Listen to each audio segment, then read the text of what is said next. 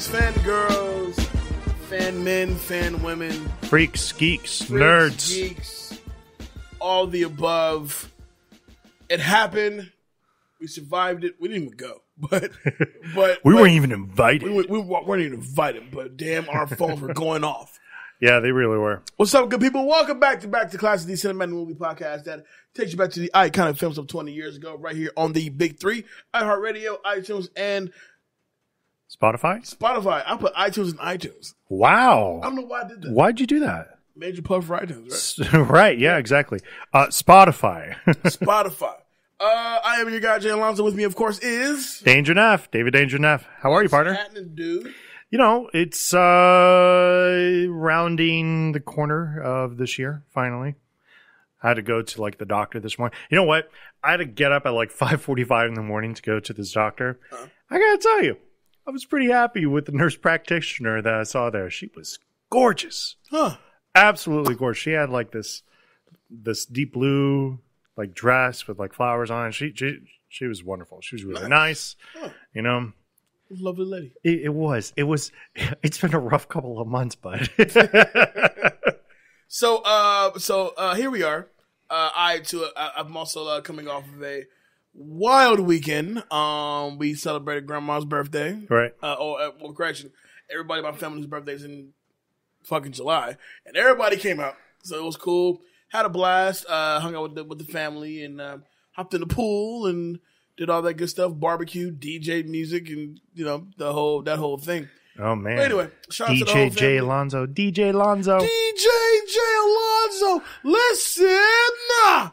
Anyway, so today instead of going back to the classics, we're gonna keep it present day and look more forward to the future because we just had San Diego Comic-Con 2019. I mean, you really could have called it Scare Diego in this one if you really think about it. You know, Horror itself won a lot this year. Yeah, of course, and of course we're going to talk about some of the highlights that happen in here. But I got to say, for being like San Diego Comic-Con, it was a little lackluster, don't you think? I felt the same way. Well, obviously, except for Marvel, but we'll get to that in a second. But I felt the same way. I was definitely, like most, I was on my phone a lot, checking about the updates, seeing whatever we can get out of it. Now, what I do find interesting is, well, we've talked about this. I'm not really into TV like that. Right. Like, it's hard to find a show that I get hooked on, and I'm just dedicated to that show. Sure.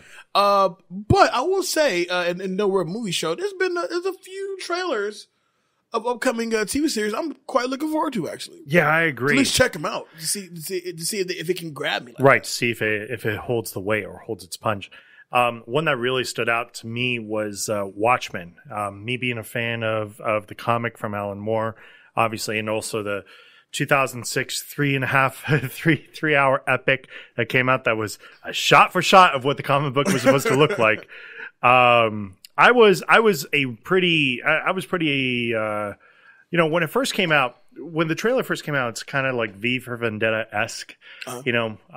So it's one of those things where if you were a fan of V for Vendetta, which I was, then you were excited for it. But it's like this one, you know, it felt like when the first trailer came out, it felt like it might have actually retconned a little bit of stuff, which I wasn't going to be happy about because the comic book is just so legendary in itself. But this, to kind of kick off the way that it did, I got to say, man, like, it could really turn into something special. Well, I love the fact that you have Regina King in there. Eventually has the lead of the show. Right. And she's on a roll. So I'm into it. I also love the Watchmen movie. I didn't read the comic book, but I can only imagine it's like the comic book coming to life. Right. But I know my favorite character was definitely Dr. Manhattan. Yeah. Yeah. Big old blue penis himself. Big blue guy. Big blue penis himself. Big blue penis. But we got some trailers at this year's Comic-Con. Well, hold on, because there's a couple more TV things. You know, The Witcher. Well, The Witcher, yeah, which is what I was looking forward to. Right. You know, and that was kind of a big deal because remember, this is the show that basically got Superman away from Superman. Right. You know, that was definitely one of those that was definitely interesting. But you are right. There are some movie trailers that definitely hit. Unfortunately, I don't want to say they didn't have the emotional punch, but let's keep in mind, like, one time J.J. Abrams literally brought Hall H, into a John Williams concert for Star Wars music. Right.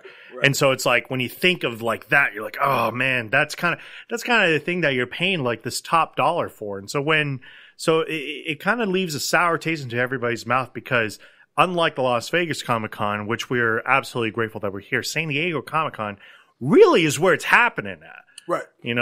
But, that being said, there were some exciting trailers that we could see. Which one do you want to kick off first? Which one? You know what? We did say that is leading off into a horror one this weekend. Horror actually won a lot this weekend. It did. So what we'll do? Fuck it, man. It's chapter 2. Yeah, you want to kick off with that? Let's go with that one. When I tell you my level of excitement is through the roof for this movie. The trailer, which I can't remember the last time I actually said this, but it's been the first time that the formula of the teaser followed by the trailer can be so effective. I thought the teaser for this movie was fantastic. Yeah, absolutely. I mean, fantastic. Now you get the full trailer. You get you're reintroduced to the characters to the Losers Club. You get to see them in adult form. Pennywise is great, but the issue is, you typically kind of grow to expect to either really like the trailer or I could kind of deal without it, and then you also hope that they don't show you too much, right? This trailer is formed so perfectly to the point to where I'm getting kind of creeped out just by watching the trailer. One of the more standout scenes to me in the trailer is when adult James McAvoy is in the little mirror land with the kid. Pennywise is in there too. But he can't figure out what's real, what's not.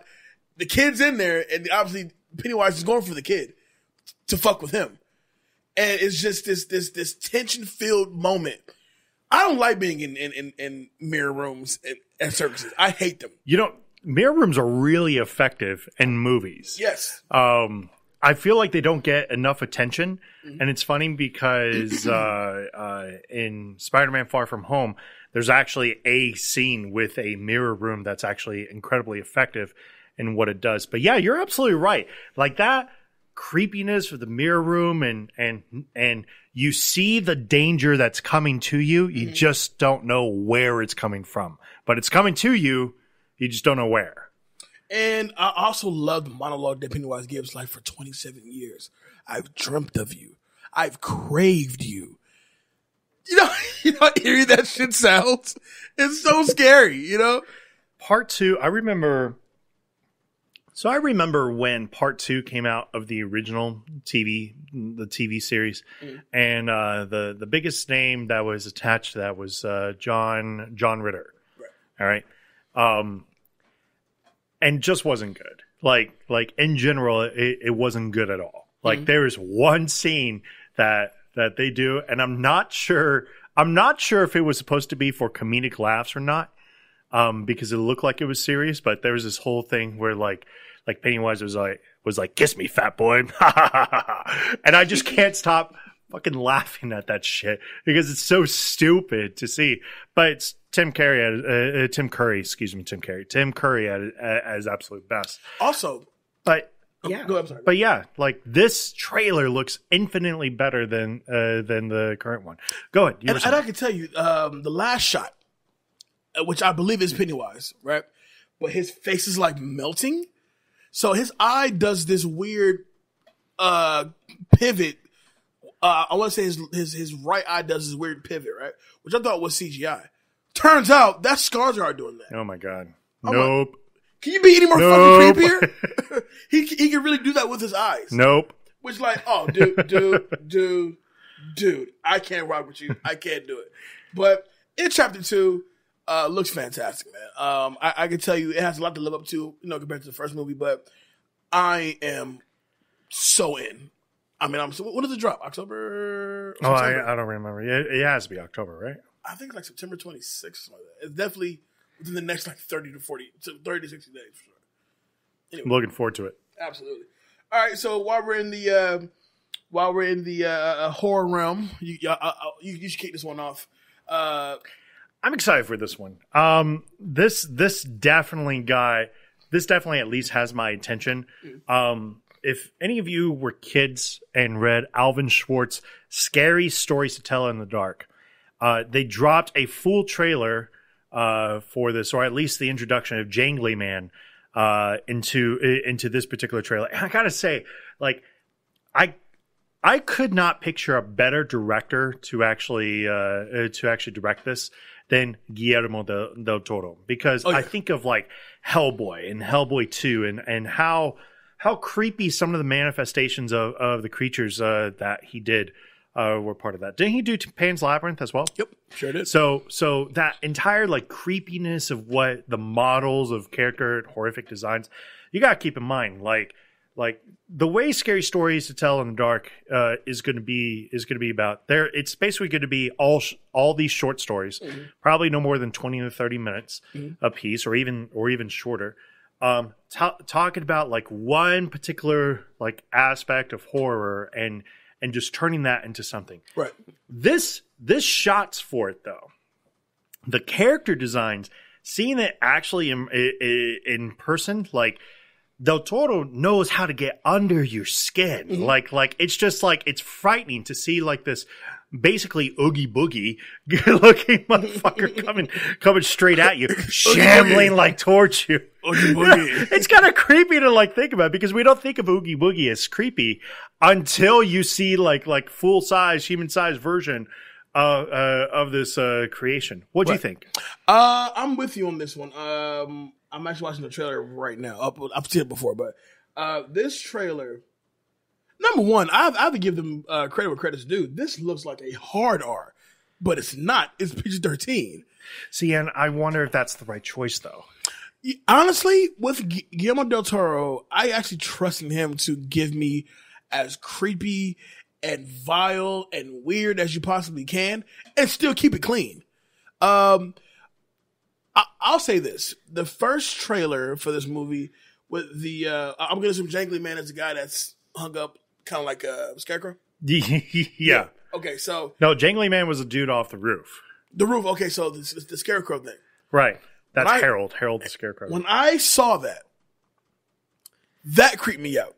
Cause I recall reading the book when I was younger, but obviously you have all these course curriculum books you have to read growing up, so lots of just they don't stick. But I remember reading the book, but I remember the book it just didn't stick with me. Seeing this trailer now, the first trailer with Scarecrow and how the camera kind of just pans into him, like dead in his face, and you watch the bugs and whatnot. It creates that eerie feeling, and to know that this movie's going to play out as separate stories in one movie. Right. And it's going to be, that's what's really going to make it so effective. It makes you wonder what they're holding on to, what's not showing you yet. So it's funny because when you think of when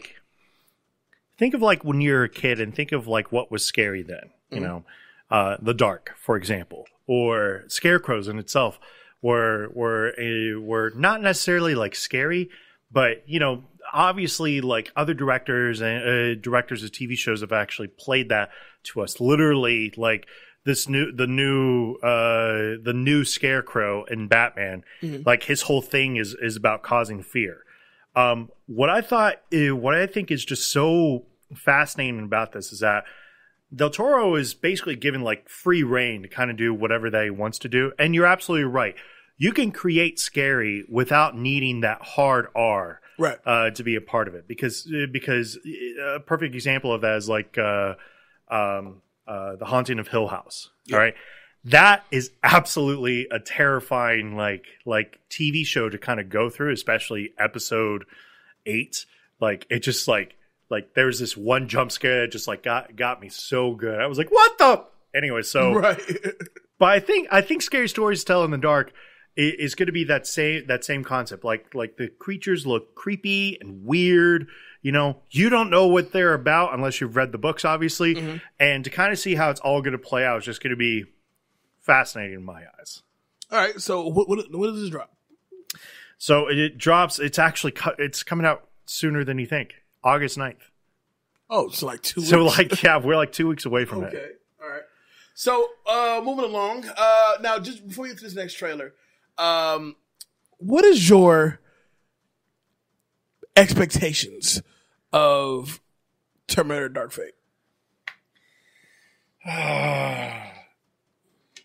All right. Terminator Dark Fate has the potential to be the best one since T2 in my eyes. But I don't have a whole lot of faith in it yet. Because now we're in this new thing to where, like, you know what? Forget 3, 4, and 5. Well, let's just listen. This is the official third one. The rest, they don't matter. Right. And yeah. But didn't they do that with Halloween last year? They did. They like retcon and forgot about the 20 years of Halloween movies that they did. You know, and in my eyes, like the new Halloween, and by the way, which that was also announced, also because Halloween 2 and 3, 2 and 3, which is supposed to finish it off. Or whatever. Halloween kills, and Halloween ends. Yeah, right. The titles I'm not too thrilled about, but whatever. It's whatever. Yeah. I feel like it could have kind of that same impact where you think it's trying to take something to a new direction, but it's really not. Right. It's not forcing it. You want to know what was an interesting concept that I love the idea of it? Do you remember the Terminator Salvation? Christian Bale. Yeah. I thought it was Meltdown. I thought it was a pretty decent movie. Mm-hmm. But I thought the alternate idea of how the movie actually ends was going to be infinitely better. Right. Because do you remember what it was? The alternate ending? Yeah. What's supposed to be John Connor supposed to be an actual Terminator? So yes. Uh-huh. So basically, what was supposed to happen is that John Connor actually dies, and nobody finds out about it. And what happens is that they basically do a face-off transplant with Christian Bale taking Sam Worthington's place, and he suddenly becomes the Terminator. Right. And is supposed to, lead the resistance at this point because John Connor is the point of the future. Right. That's been like instilled in our heads since Terminator 1. Right. I thought that was such an interesting concept than just killing off Sam Worthington. I'm like, that could have really, it would have been a weird way to take the series, but do it. At this point, it doesn't matter, but exactly. Cause it's like, because there hasn't been a good one. There hasn't been a good one since Judgment Day. I kind of feel like it's a cheap cop-out because I remember paying money to go see Salvation. I remember paying money to see Genesis. Oh God, I did not go see Jenny Smith, but I did see it. That I was like, this movie is horrible. Yeah, the movie's just bad. Yeah, but I'll say this: I have a lot of faith in Tim Miller. The fact that Jim Cameron at one point said Genesis is the best one since T2, and we all know how that turned out. So I can't really go with Cameron his word. Right. But the first trailer comes, I'm into it. Linda Hamilton looks fantastic. Yeah, she does. Movie.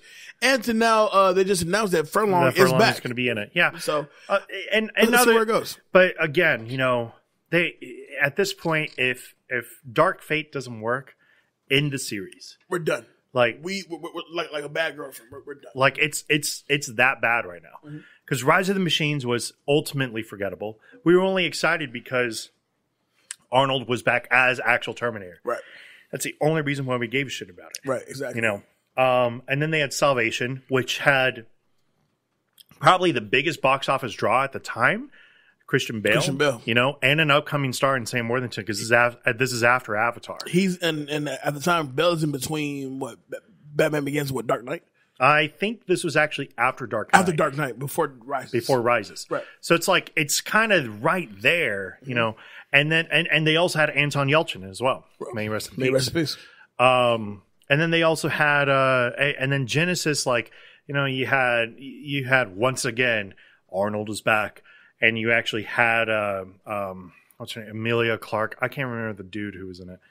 Jason Clarke. Jason Clarke is in it. Somebody else is in it. Doesn't matter. So forgettable. So they also had the Sarah Connor Chronicles, which wasn't bad. No, it wasn't bad. Mm-hmm. But that's what I mean. Like you've had 4 opportunities to give us a decent product. Right. If you can't get it on this 5th one, leave the product alone. I'm done. So, which brings us to our third trailer that we'll discuss today before we get to... Jeez, don't hype it up or anything. Well, which will get us to our third trailer here today. All right, well, our third trailer. Go ahead. Top Gun Maverick officially released its official trailer. Now, I'll say this. You never watched Top Gun, so I don't know. To kick this one off real quick, I have never seen the first Top Gun. I do know, and I also respect that it's well loved and respected amongst the film lovers community. Apparently one of Tom Cruise's like best flicks ever. I've always been aware of the references to Top Gun as far as I won't let you down, Goose. The Goose character as a whole, Maverick as a character itself, and of course, Highway to the Danger Zone. So that's how I know Top Gun. Okay. But watching this trailer, because I know nothing about it, I don't want to say it looked boring, but I don't really know what's going on. Oh my God. Well, that's because you need to watch the first one. And I will. But I'm just saying. You know, when we're doing this, we're going to do this as a super throwback so I can force you to watch this movie. That's how irritated you made me over this now. I can tell. I just made you really upset. But look, listen to the cast by itself. Tom Cruise, Miles Teller, John Hamm, Ed Harris is in it. Jennifer Connelly is in this. She's in the first one, right? No, that was Kelly McGillis. Right. Okay. And Val Kilmer, who reprises his role as Iceman. Right now. This is a really interesting concept because, and I have to take this a little bit on a more personal note, but my father was in the Air Force for 26 years, and he continued to work on aircraft for another 9. So 35 years of aircraft experience kind of happened with this. What was really, really awesome about the original Top Gun was kind of like the first of all, there was something just so cool about it because it's the best of the best fighting. You know, and these aircraft. Now in today's military, the value of the life of the pilot versus the value of the aircraft is a little bit more important. So that's where kind of this comes into play because Maverick, by all means, should probably be a high-ranking, admiral in the Navy at this point, but he isn't because he doesn't want to. He loves to fly because he's so stuck in his old ways. Right. That is so relatable to me because I see that with veterans of the military nowadays who have retired. They see the new format of the military, how it is now, and they say, oh, they had it easy. They had it easy compared to what we did. How do we know that they're as good as pilots as what we are? Right. So what I really like about this idea of having Captain Pete Maverick Mitchell, coming back and playing this guy that just can't really let go of the skies. Like that's just, it has a very, the wrestler kind of feel to it. Okay. You know how Mickey Rourke really could not give up wrestling when it probably could cost him his life and more than likely did on that last final shot. It has that sort of feel. You're just putting fighter jets in it instead. So I'm very interested. I can understand somebody who's never seen it before would not be so interested, but your opinion is wrong. I'm definitely into it. I'm not gonna say I'm not interested. I'm definitely into it. I can say that the vibe that I get from the movie, you could definitely tell. You could definitely tell that it's a veteran, great at what he does, can't seem to really give up, what he loves to do. So.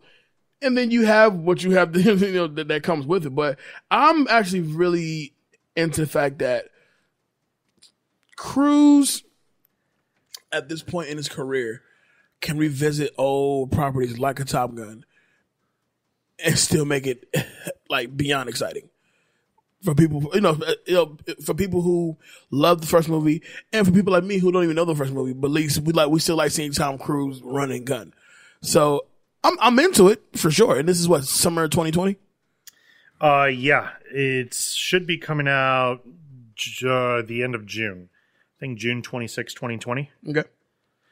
It should be a lot of fun.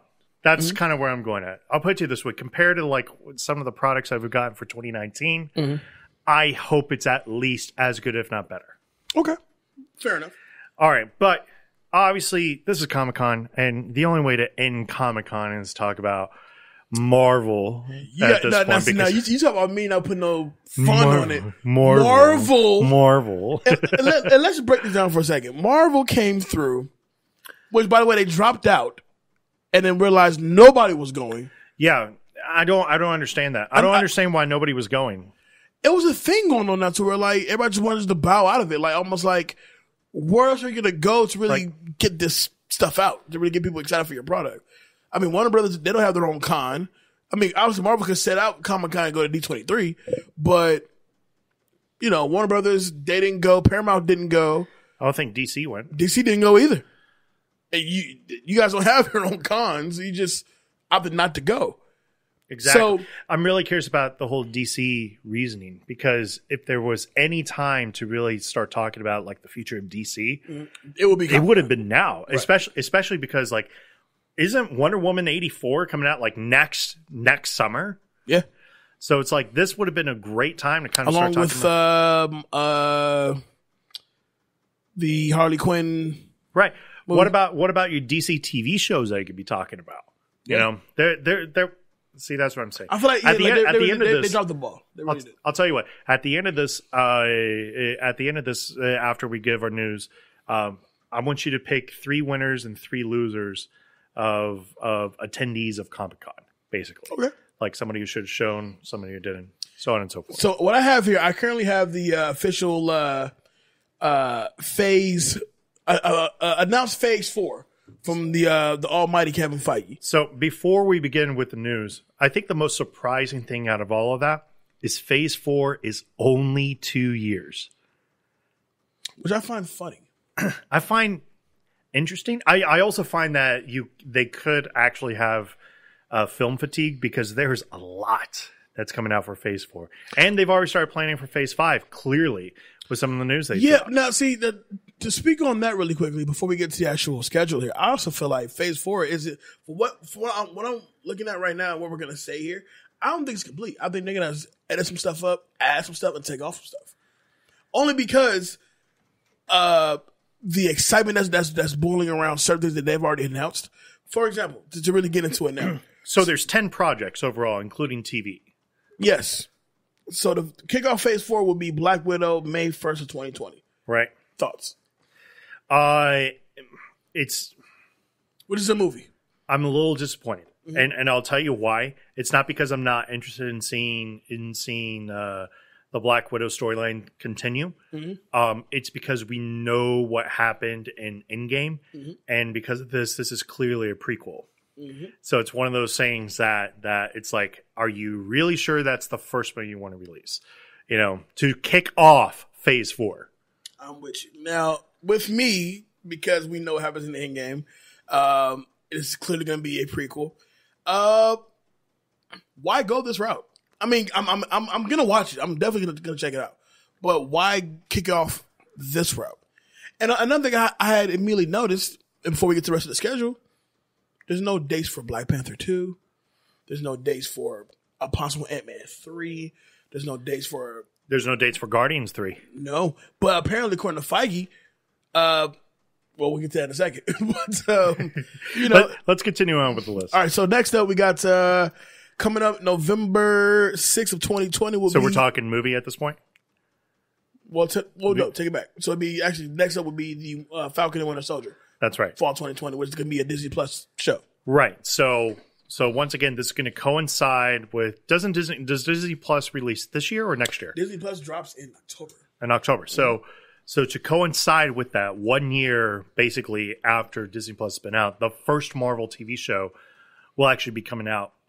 Will be coming out at that point. That's Falcon and the Winter Soldier. Which sees Anthony Mackie and Sebastian Stan going back to their characters. Anthony Mackie also as Captain America. Mm-hmm. Yep.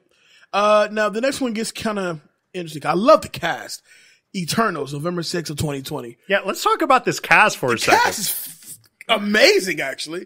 When he announced Brian Tyree Henry, and then out comes Kumail Nanjiani. Kumail Nanjiani's in this? Yeah, Kumail Nanjiani. Oh my god! Like that killed me when I saw that. So Richard Madden has a role. You also had, and then what really shocked me more than anything, Angelina Jolie has an actual role in this. She walks out on stage like no problem, like nobody's business. Salma Hayek has a role in the Eternals as well as Lauren Ridloff and Ma Dong-seok.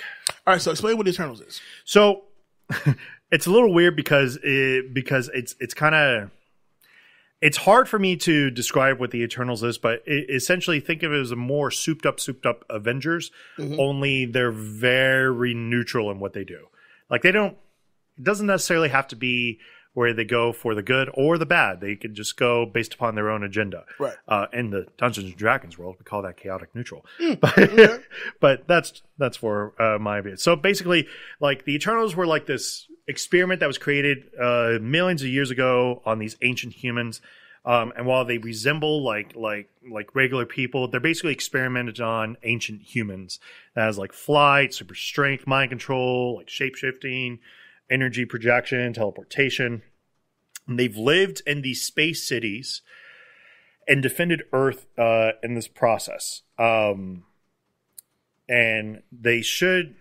I'm not sure how they're going, and that's the thing. This is kind of where I don't know where they're going to go with it, because the idea should be is that they face off against another group of villains called the Deviants, which is think of it this way: if you're picturing the Eternals as one way or the other, the Eternals are super friends, and the Deviants is the Legion of Doom.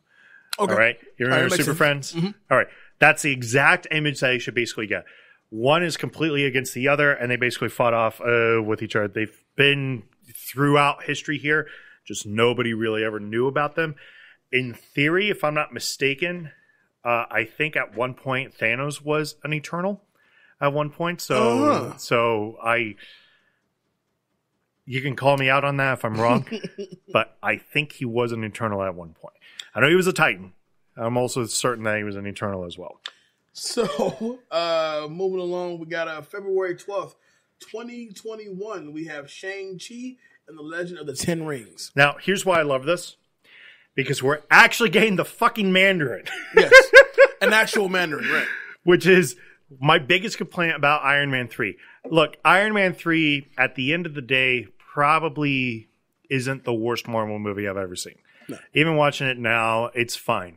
It's just this. They took a risk, and in my eyes, they Charlie Browned it. Yeah, you know. But so now that they're actually bringing in a true 10 rings, all that. The one thing I hope they don't do is I hope they don't Mulan it, where it doesn't feel like a Marvel movie at all. Because this is definitely a movie. Yeah. Okay. Now, are you familiar with the Shang-Chi? Obviously, you are. Now, the Shang-Chi character, what's him? What's him? First of all, what is he? First of all, I kind of want to talk a little bit about the actor himself, because he basically like tweeted this into existence. And what I mean by that is that he's been saying that he's been wanting to play a Marvel role. He's been wanting to play a Marvel role since like 2004, and of course I'm talking about Simu Liu. Shang-Chi is. He's skilled at a couple things. He's obviously a martial artist, which is pretty clear. He also has this kind of really cool like self-duplication like thing that he does. Like, do you remember X-Men: The Last Stand? Yep. Remember Multiple Man, the dude who could duplicate himself? Kind of similar to that. Okay. All right. So the idea should be is that he should have kind of like, I don't want to say like a shadow, but a copy of himself that can basically fight off and do all this stuff. So, again, we'll see. But he's a master of Kung Fu. Nice. So now for me, this is where this gets kind of odd. I'm with you on the Black Widow thing. I'm really with you on this one. Spring 2021, we're getting WandaVision, which is going to be a Disney Plus show. Obviously, we have Paul Bettany coming back as Vision, and we have Elizabeth Olsen coming back as Wanda. Once again, if you've seen Infinity War or Endgame, you pretty much know how this plays out. But is this supposed to be a prequel? Because I hear it's supposed to be a sequel. Yeah, it's a continuation after Endgame. So I'm interested in how they kind of bring that back. Where are we going with this? Because if you've seen Infinity War, you know exactly how this movie is. So this is where I kind of have to get into a little bit of theory crafting. And what I mean by that is this is in theory, how could they actually pull this off? So there's this comic that came out, let's call it 15 years ago now. And the comic is called House of M. The entire idea of House of M is what is Scarlet Witch's power? Mm-hmm. What is the power? Do you remember?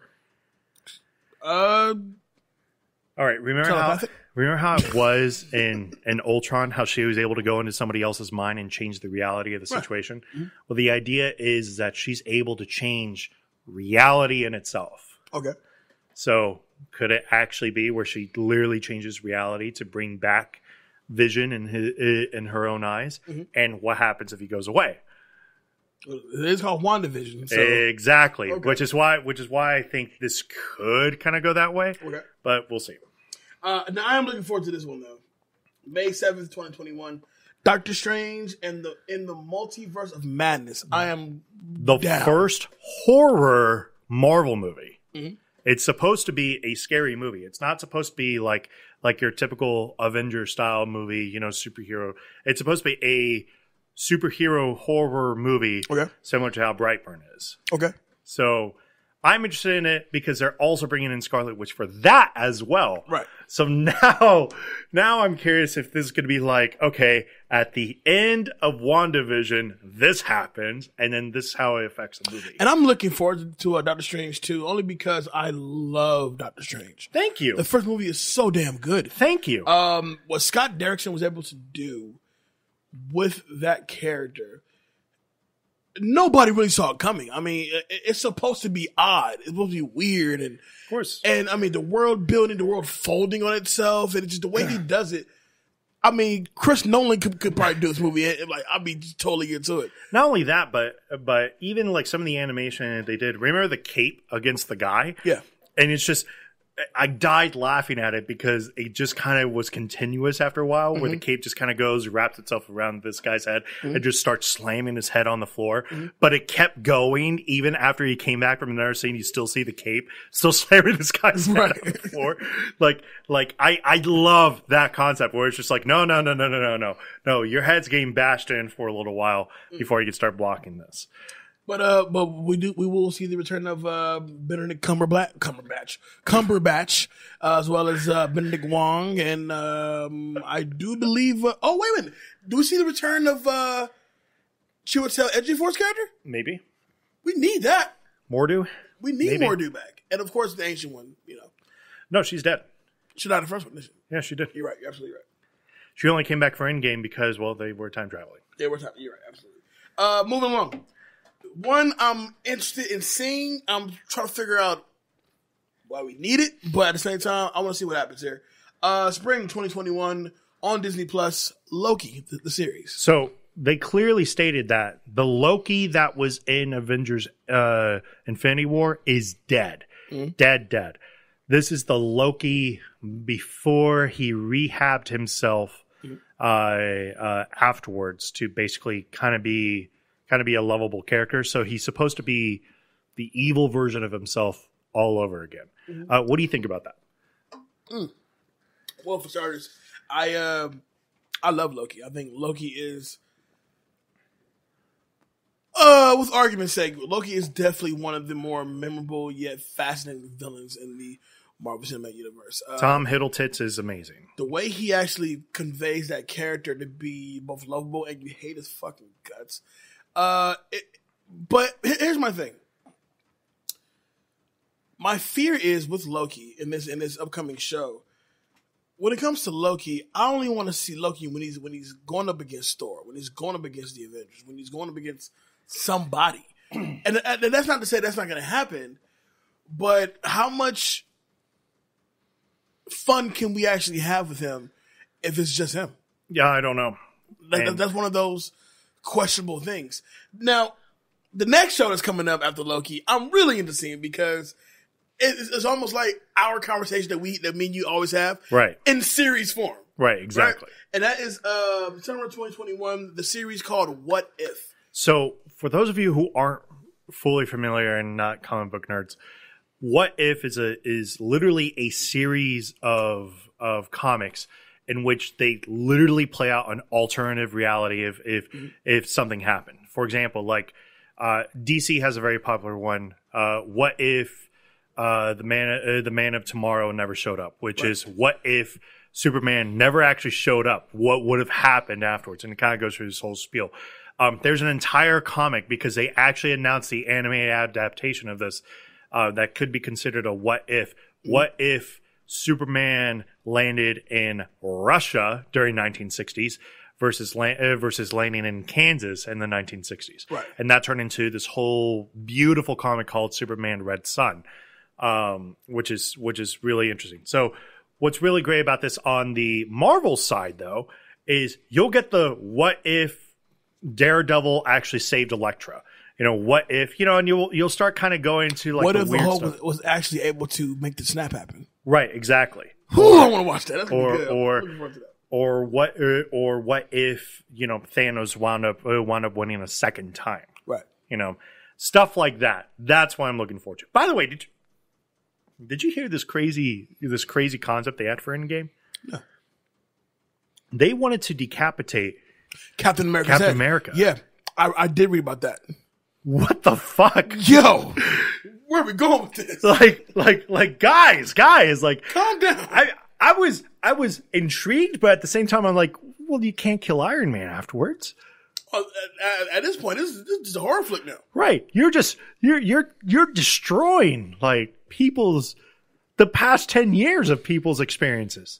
Yeah. You're just like, hey, by the way, the comeuppance of Captain America, he gets decapitated. Chuck, we're good with you. It's like, what? No, I refuse.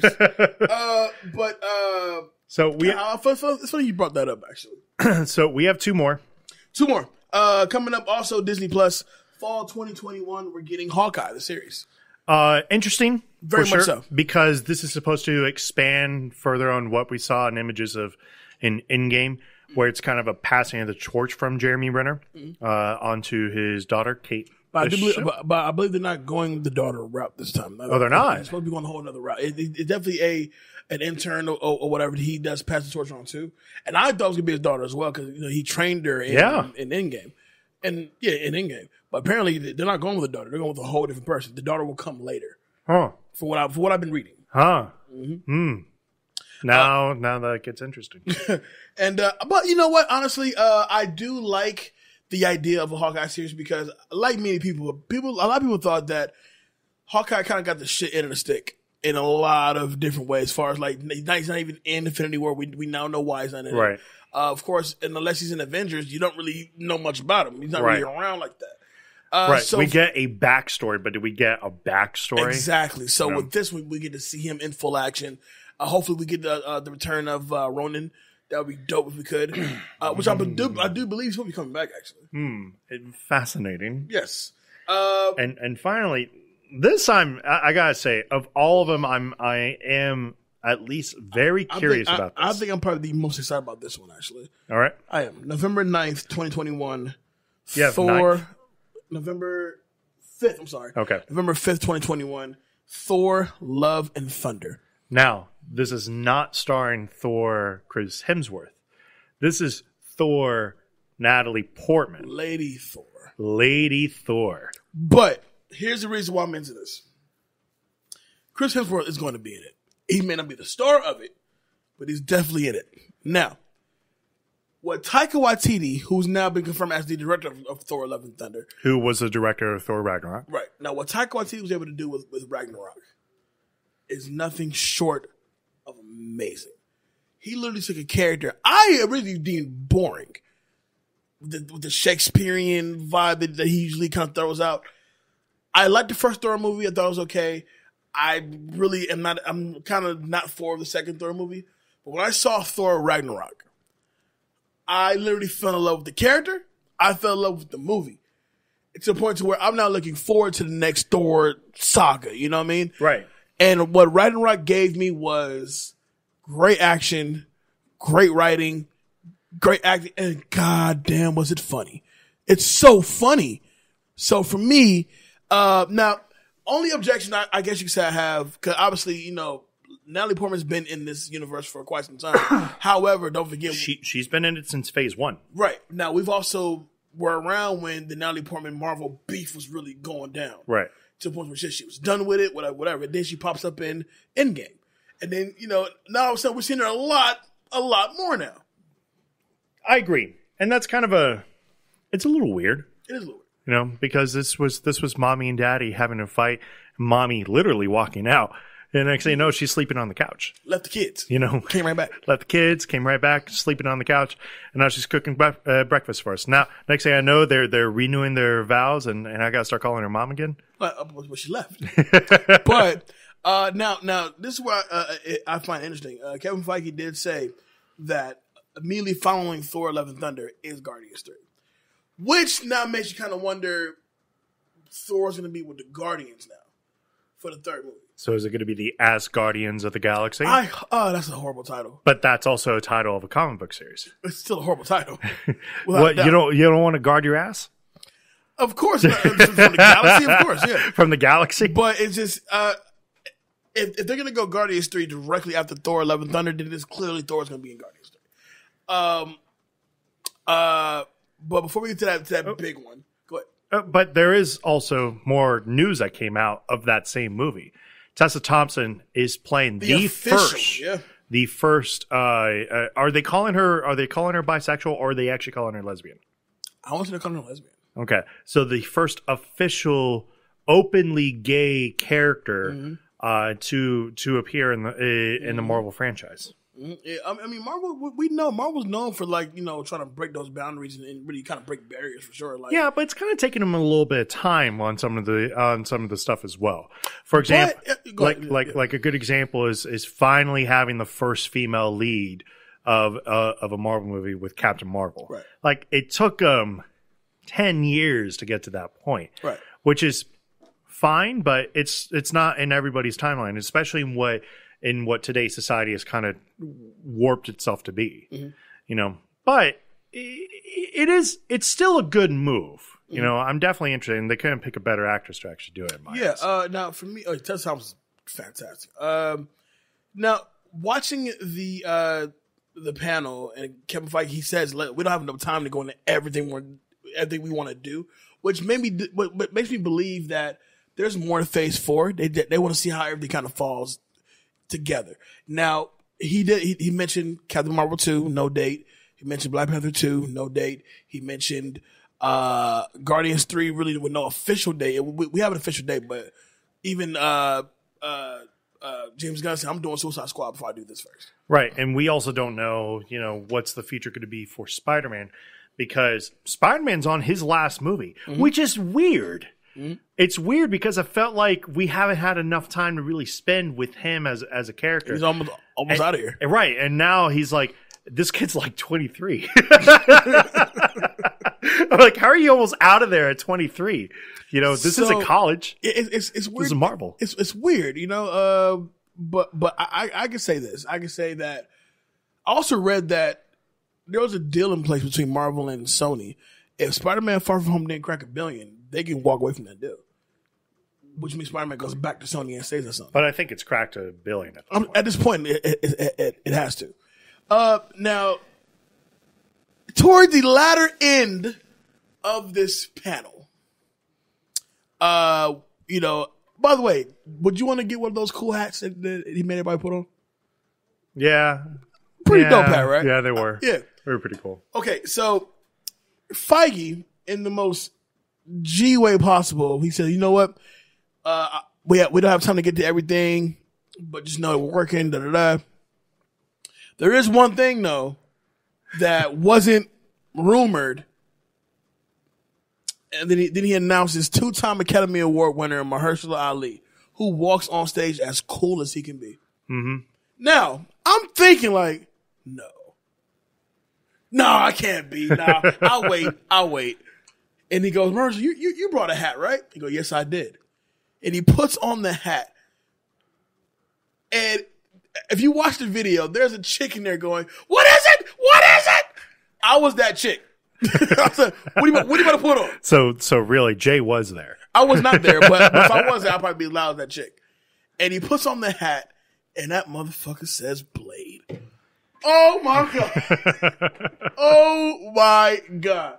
Not to mention, as he puts on the hat, the official title logo for the movie is appearing behind them. And it looks great. The title does look great. So let me ask you this. We have so they've not made it official. Mahershala Ali is not our new Blade. We also know that Wesley Snipes has now sent his love and his praise for the new casting, even though most people are loving it. Most other people are like, nah, Blade is Wesley Snipes, or I don't want it. You know what I'm saying? I don't think you can just. People are saying Blade is Wesley Snipes, or I'm not having it.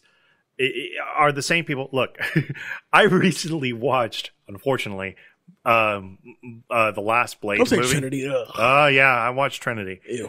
And Ryan Reynolds is still the best part of that movie. That's about it. Like he was totally, Wesley Snipes was definitely hamming it in at that point. At that point, for sure. And I hated Dracula. I hated him so much. But you can't, just picture. Like, I have to be able to picture somebody else is going to wind up playing Captain America, and probably going to have to wind up playing Iron Man also. Dude, Eventually, Wolverine. We eventually we will get a new Wolverine. Right, exactly, and especially because now Marvel owns Fantastic Four, and they've announced that. Right, they announced Fantastic Four, and they own X-Men now, and so all of that. I can't honestly picture, Wesley Snipes not playing Blade, but if there was a second person to actually pick, it definitely would have been Mahershala Ali.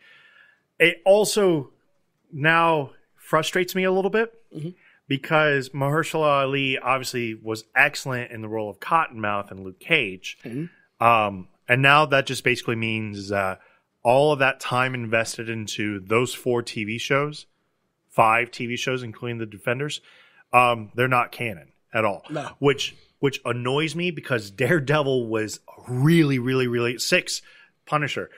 Which really frustrates me now because both Punisher, for the most parts of Luke Cage, Jessica Jones, they were all good to excellent shows. I was a huge fan of Punisher. I love Punisher. It was great. Luke Cage, in my opinion, was awesome. Daredevil was excellent. That first season of Daredevil, that first true fight scene where you felt like it was a continuous fight, it wore you out just watching it. You feel like you're in there with them. Right, exactly. Right. And even though they were clever in how they did the scene changes and whatnot, so that does annoy me. But bygones are bygones. If it's not canon, it's not canon. If they decide to somehow bring those back, bring those into Disney Plus, I would love to see it. Especially for Phase 5 to really kind of bring those characters into there. But I'm really happy for Mahershala Ali. It couldn't have happened to a better actor. He's definitely right at the top of his game right now. Now, here's my theory on the Blade news. Now, personally, for me, I love the casting of Mahershala Ali. Now, honestly, I can't think of nobody else who could play Blade except Mahershala Ali.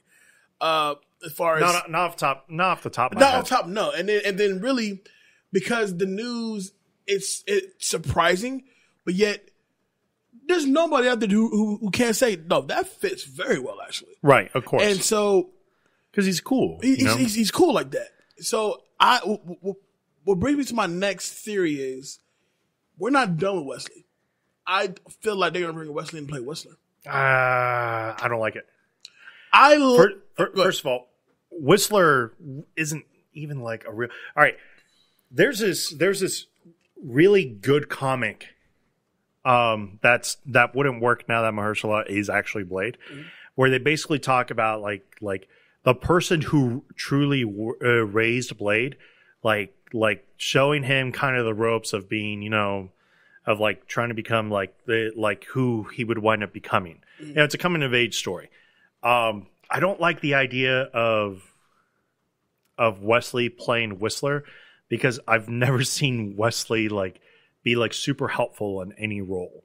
Like, you know what I mean? True, but you know, there's Wesley Snipes is 56 years old now. Sure. I mean, Mahershala Ali is 45, so he's not too far away. But I feel as if, and the beautiful thing is there's no backlash about this news.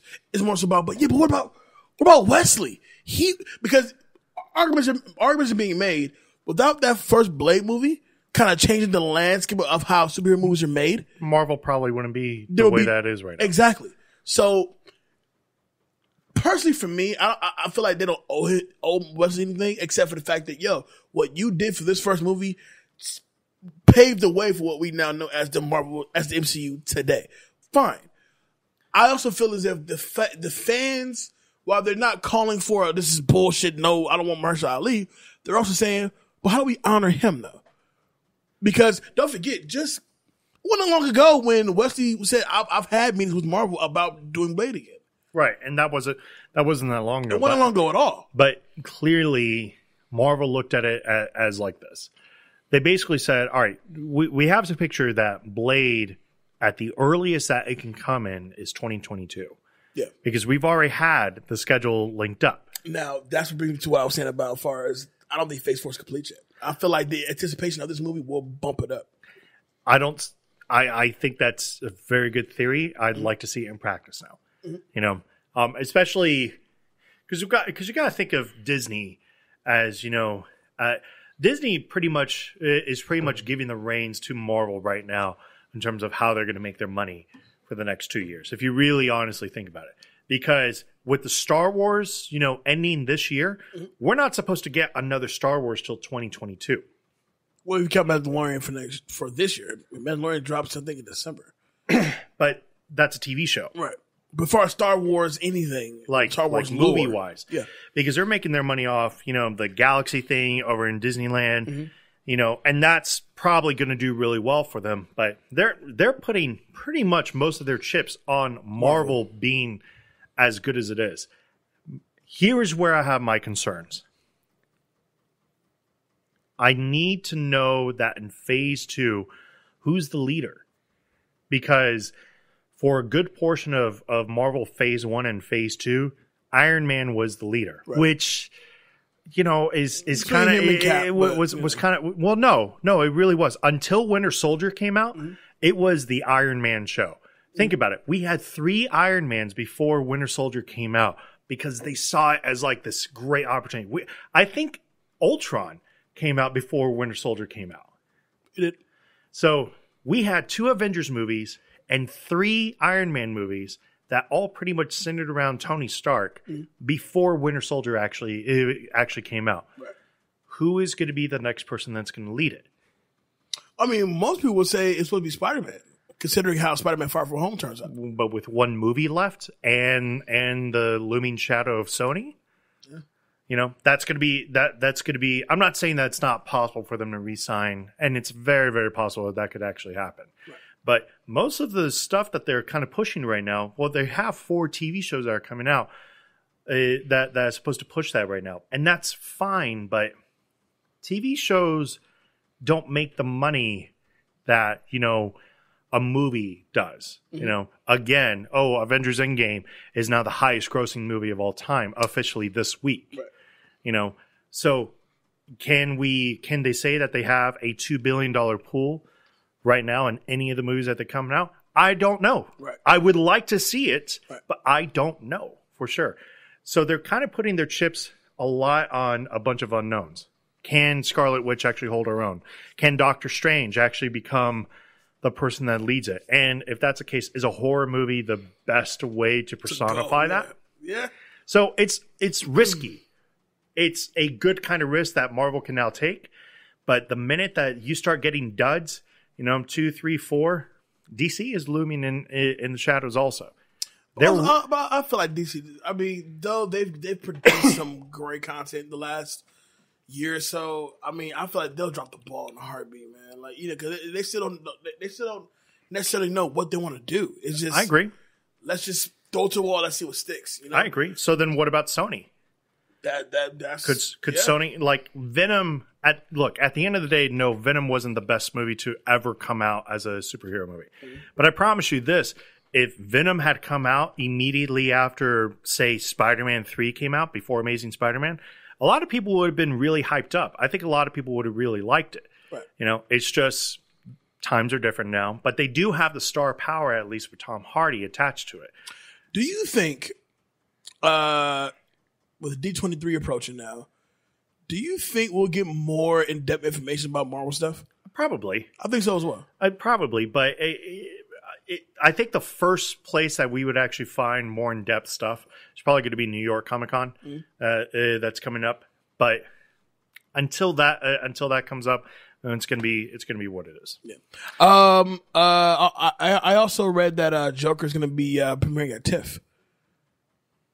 Interesting. Very much so. I would have thought they would have brought something for Joker at this year's Comic-Con. Interesting. I think because of the way that this Joker is being produced, because it's not a DC product per se. It's not based off of no kind of comic. It's a DC product, but it's not based off of continuity at least. Right. I think that's where it kind of opens itself up a little bit to not be so criticized, because because what would have happened if they would have presented the same Joker trailer against Marvel? It probably would have gotten lost in the shuffle, to be honest. Not saying that nobody's not interested in it. It's just it's such an unknown right now, and clearly they're trying to let the mystery of it try to build itself. At least that's how I see it. What do you think? I'm with you. What I see out of this Joker movie, now that he's cleared it up, saying it's not based off any comic book, which I'm like, okay, so you literally took the character of Joker and create a story around him, how he became who he became. So now we know it's a character piece. I'm totally down for that. And you're right, it does kind of gets the naysayers and the haters off your back, because like now what I'm giving you is a character piece of how an iconic villain became how he became. And it's really based off of us as people. Anybody can become the Joker. Right. When you push too far, this is what happens. Right. That was the whole point of Heath Ledger's Joker. Exactly. Once you're pushed too far, you can turn to that life of crime. Right.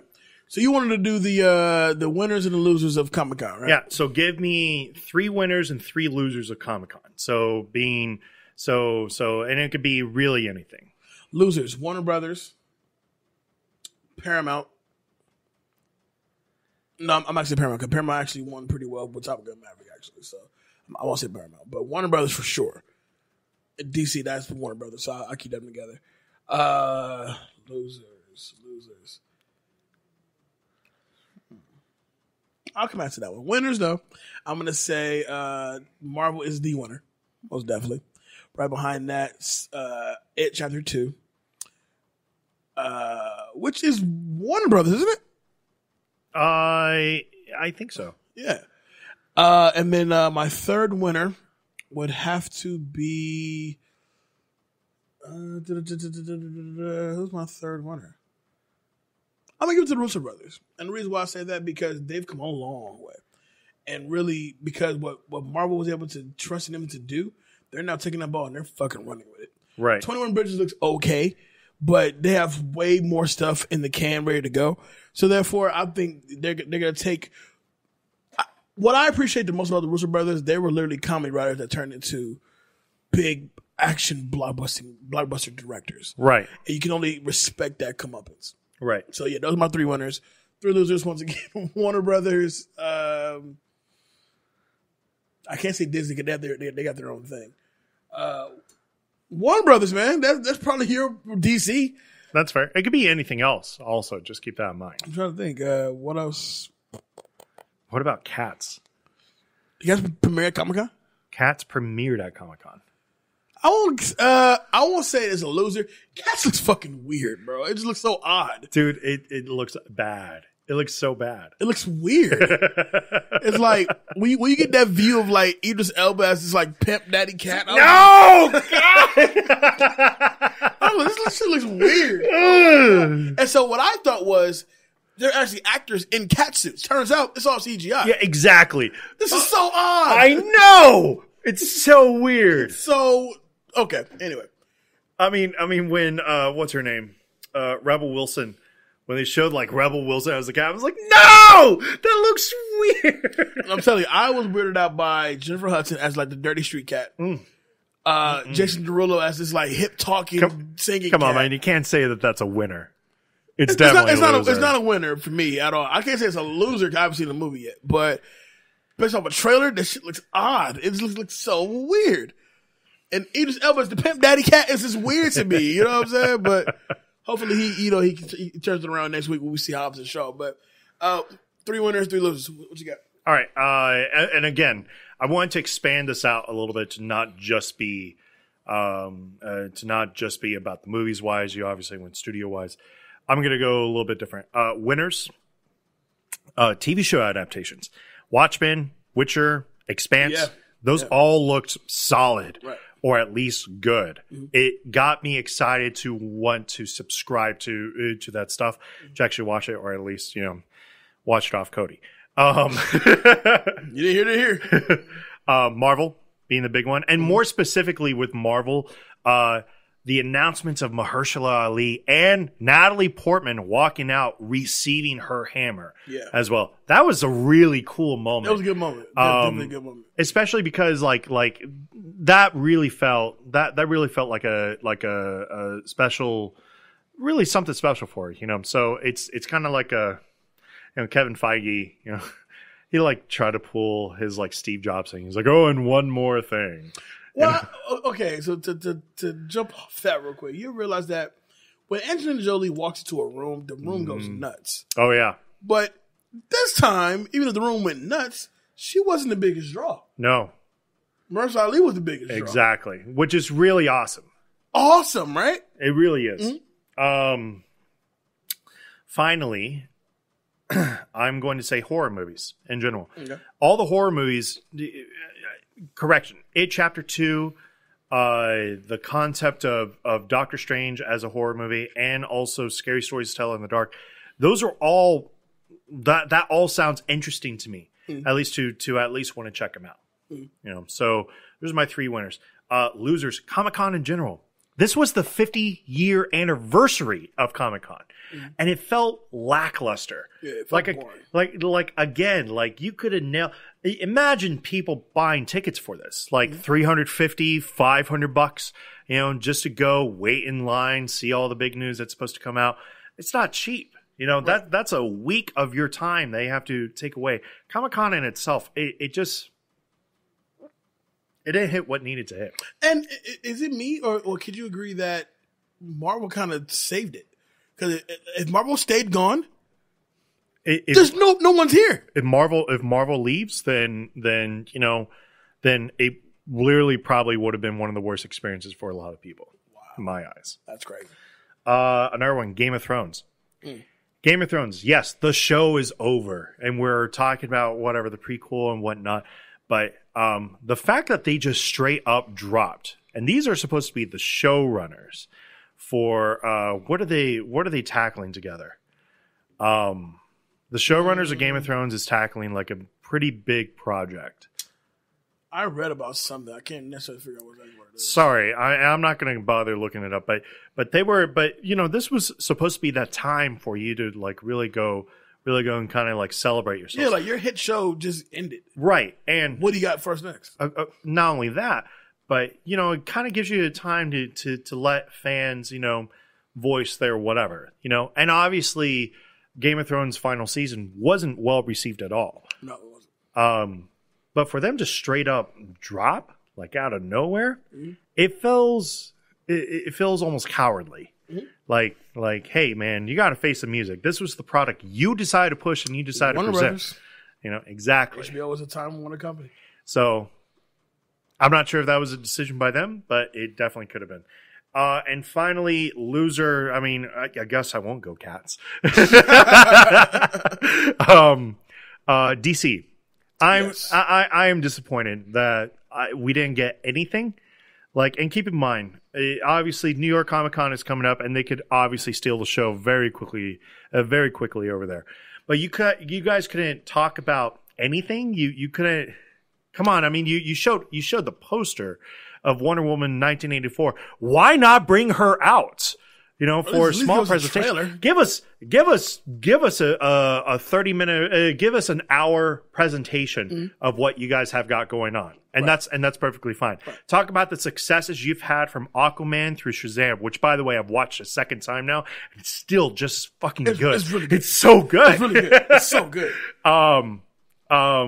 And again, and then bring out Wonder Woman in her actual attire. Because we're a year out from your big presentation. So right. it's like we need something, because Henry Cavill's on the screen right now as The Witcher. He's not on the screen as Superman anymore. Right? Mm-hmm. So what are you guys doing? So to me, that they really they dropped the ball. Yeah. They could have done so much more with that. Well, that was Comic-Con 2019. San Diego Comic-Con 2019. We will have a recap of New York, obviously, once that hits. So we'll probably do something for D23. Who knows? But I think Marvel is setting themselves up pretty good, and we just have to see what happens from there. I think Marvel is literally doing the, hey, let's see what sticks. Basically. Because in all seriousness, somebody from the TV shows could also take up that helm. What if Falcon winds up being an excellent leader at the end of the day, and they decide to give him his own solo movie? Right. Would people go out to see it? Probably. Anthony Mackie is still a pretty good draw in my eyes. Oh, yeah, absolutely. Black Mirror aside. Well, that being said, let the people know where they can find you. You can always find me on Facebook, Instagram, and Twitter at David Danger Neff. Also, technically on Snapchat, as I decided not to delete that. He's snapping. I'm snapping currently. He is snapping. I'm the co-host here for Back to the Classics, part of BeatNetworkOnline.com. For those of you who are interested into doing advertising, or if you are in the Las Vegas area and you wish to present a podcast format, or have an idea for a podcast, and you wish to have this produced or edited, please reach out to us. I'd be more than happy to talk with you about what we can do for you in terms of editing, anything along those lines, and let's get you started as well. So please reach out to me at David Danger Neff. You can also hop on the page of our Instagram, BTTC Podcast. Reach out. I'm connected to that as well. I usually let Jay handle that, so that's that. I am thinking of doing movie reviews, and specifically putting that as spoiling the classics, which could be a fun idea where we just kind of upload stuff from our own, phones, and then just kind of going from there, because we need to bring something back as much as we can. And I know you guys love to hear our wonderful voices most times. And we love to talk to you. So please let us know. My guy, Jay Alonso, where can they find you? You can find me on all the social media simply at I am Jay Alonso. That's Facebook, Instagram, Snapchat, and Twitter. You talk to me and I'll talk back. Of course, the Facebook group, Back to Classics, a movie talk group, is up and popping. Go ahead and jump on there and join the conversation. Of course, David Danger Neff is very prominent over there, as well as Spoiling the Classic, another movie talk group on Facebook. With that being said, BeatNetworkOnline.com. You can find your links to all your favorite Beat Network shows, including this one right here. And shout out to the whole Beat Network crew. Shout out to the whole iHeartRadio crew. Damn, we're back next week, man. It's good to be back consistently again. Yeah, it's about time. It's about that time, but we're kind of working out the kinks and all that. And hey, man, I'm talking to you every week. So yeah, of course. Yeah, but with that being said, this is Back to the Classics. I am Jay Alonso. With me, of course, David Danger Neff. See you next week. Peace. Peace.